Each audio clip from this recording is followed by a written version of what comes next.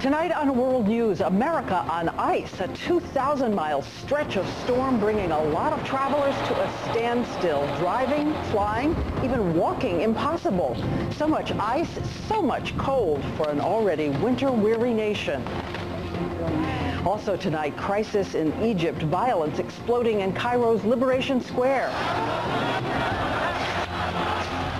Forces loyal to the Mubarak regime roar in on horseback and camels to confront the demonstrators. Rocks, Molotov cocktails fly. Our David Muir and Christian Amanpour are caught in the middle of the chaos.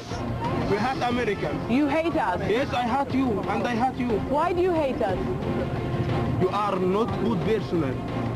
Go to this world, please go to this world. You are not with us. Okay, you are not with us. And also tonight, mom and dad and driving. It is one of the most difficult conversations any of us can have with aging parents. So what do you do when someone you love has to give up the car keys?